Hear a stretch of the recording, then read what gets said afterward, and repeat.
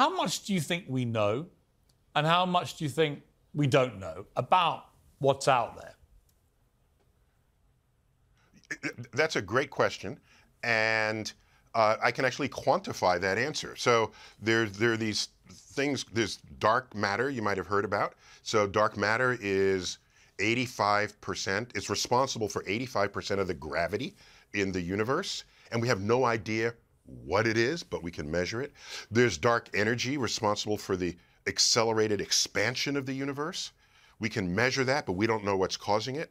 And then you add up all of these sort of what these forces are doing in the universe, it's 96% of what's driving the universe.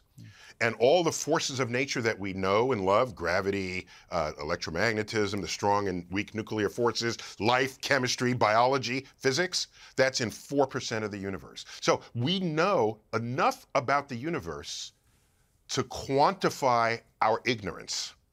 So we know 4% of what's going on out there.